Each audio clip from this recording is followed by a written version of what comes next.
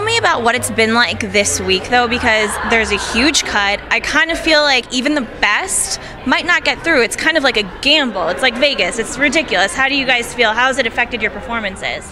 I think, there's a ton of variables in this top 9, or probably the most of any semifinals, because anyone, someone at the bottom could have the best performance of their life and make it through, and someone at the top could have the worst and make it through, and not make it through. So because there's so many different people and different variables, you really can't know.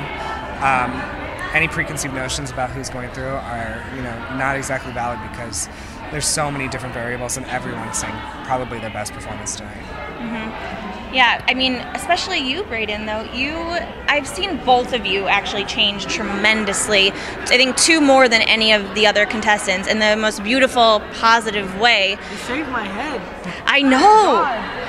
But I like it. Do you feel like a new person?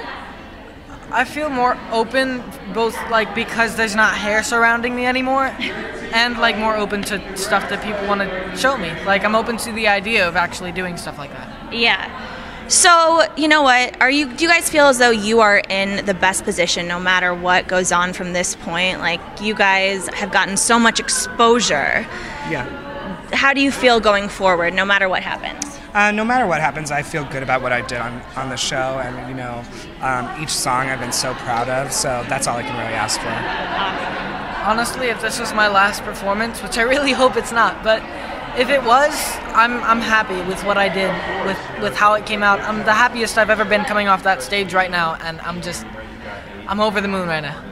You guys did absolutely amazing. I am so looking forward to just seeing your careers in general, because it's not over when The Voice is over, whether you win or whether you don't. So thank you so much for talking with me. Thank you. See you guys.